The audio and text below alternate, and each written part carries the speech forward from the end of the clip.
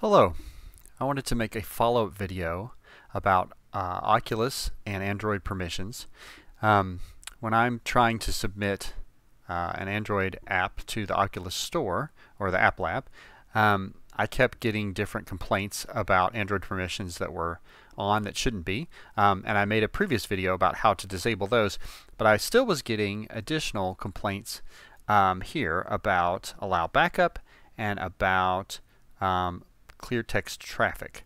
So if you see these, you can search on developer.android.com and see in the application element that there are allow backup settings and use clear text traffic settings. So these by default in the version of Unreal and Android that's specified are on, I suppose.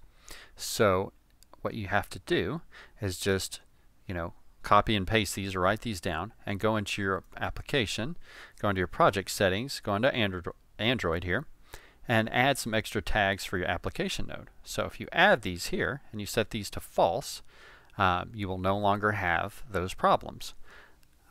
So anyway, I just wanted to make this video to add on to my previous video, which should get someone totally set up to get rid of all the Oculus complaints about extra Android permissions. Thanks.